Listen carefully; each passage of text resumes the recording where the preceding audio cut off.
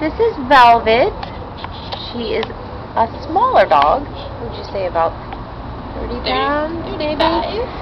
Velvet has had a very sad life, and her body bears the scars of that. First, we have some healing wounds on her legs that were probably from being outside all the time. As you can see, her ears show the signs of fly strike, where she suffered having flies eat at her. And then, though she is only a 5-year-old dog, we have to notice the nipples that sadly are not going to go away, because she was bred probably every time she went in heat since she was 6 months old, and then abandoned at the shelter. So somebody made a profit off her puppies, and then when they got bored of her, they took her hair. Now, a very cute sweater would easily disguise her one figure flaw, but aside from that, she's a very sweet dog. She really could use a new life, and a hopeful life with love and affection, and not somebody that's just trying to use her as a baby machine. Right, Velvet? She loves her blanket.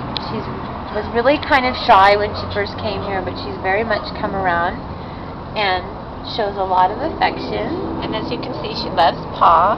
Velvet. Velvet, what's this? Under the cage, she met Krista by giving paw. She really wanted to reach out and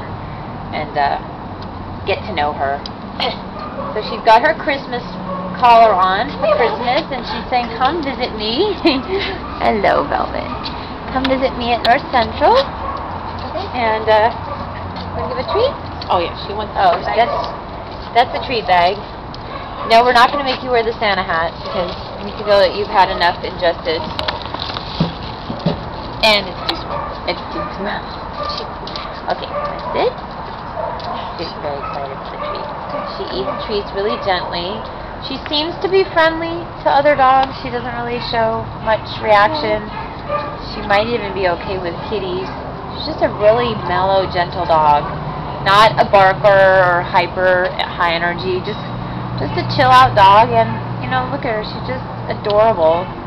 She's like a miniaturized version of a bigger dog. I'm not sure what, but it's all good. And I mean, seriously, just the road map on her body just tells so much about her.